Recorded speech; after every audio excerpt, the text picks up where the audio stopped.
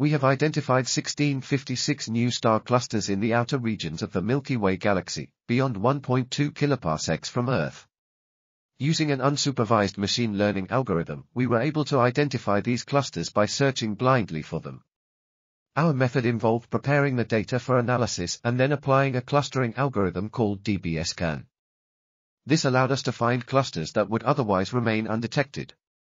We tabulated the physical parameters and member stars of each cluster and made them available in machine-readable format in the online journal. We examined the new discoveries and discussed their statistical properties. We found that the clusters beyond 1.2 kpc are older than those in the solar neighborhood, and that the clusters in the third galactic quadrant presented the lowest line of sight extinction. Additionally, our method has resulted in the discovery of 2,541 new clusters, representing 55% of all newly published clusters in the Gaia era.